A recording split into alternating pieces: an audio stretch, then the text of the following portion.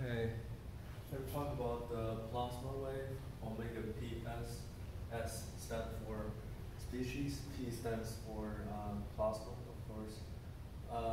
There's a plasma frequency that we'll use over and over again.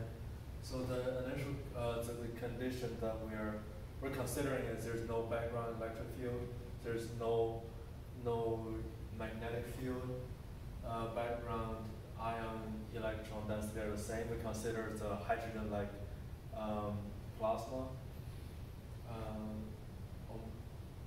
There's no background velocity, and then background density is homogeneous, and the density change over background density is static, doesn't change with respect to time. So we could potentially linearize it and get the first order equation, which we'll do.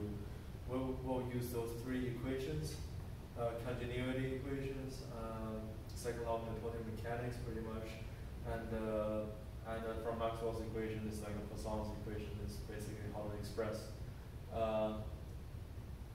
electric potential, electrostatic potential, which we've seen in the electrodynamic classes. We take the first order. This can be broken down into 4 terms, as you can see.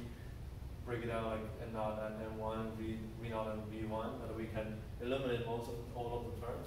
So let's start first with the V naught. We know that V naught is 0, so this is gone, this is gone. Let's just look at this term first.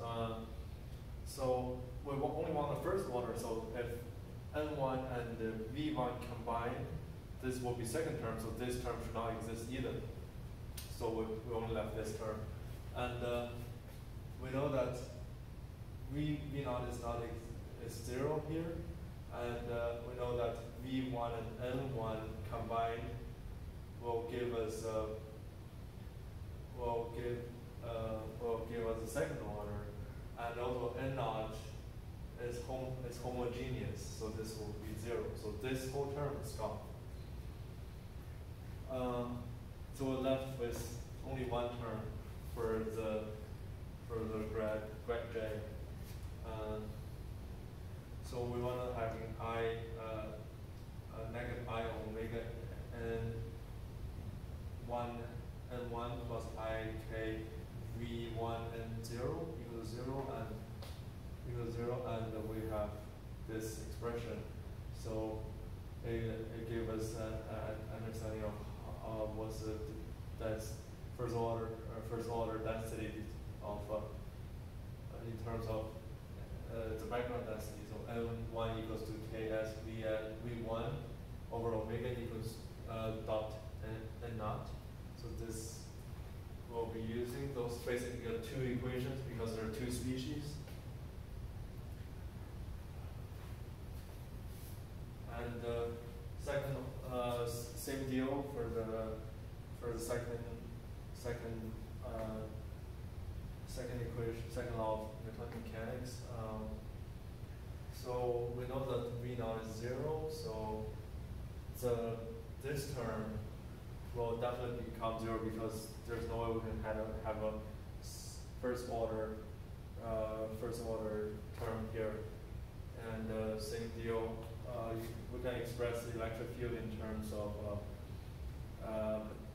potential, electrostatic potential. We'll have so E equals to negative grad phi, as we know. So we want to having this expression, negative I omega ms and naught V1 equals negative Qs N naught K phi. And then we're left with this equation. Phi equals omega ms V1 over QSK. And from this equation is also can tell that V1 is is parallel to K. And there's nothing special for that. We just put K, negative K squared, substitute the del squared. So we substitute this and this into the Poisson's equation. So this goes here. We'll wind up having k cancels out, and the negative sign cancels out. So we have omega ms k v1 over qs, and equals to 4 pi, and then m1 can be expressed in terms of this. We substitute, put this here. So here for ion, electron. And we find out something very awkward. We have more variables than we could handle, to be honest. So we make it look tidy like this. So V1s, this is one unknown, and Q and it's basically, this is not solvable, and it makes sense in a way, because the unknown here is k omega n1 of 2 species, v1 of 2 species, and phi. So we have 5 equations. Those are 2 equations, 1 equation, so 5 equations, 7 unknowns. So this is not solvable, as we know that for fluid models. So we consider the other species adiabatic. For instance, if I consider this is VIE, then we consider this adiabatic, the ion adiabatic.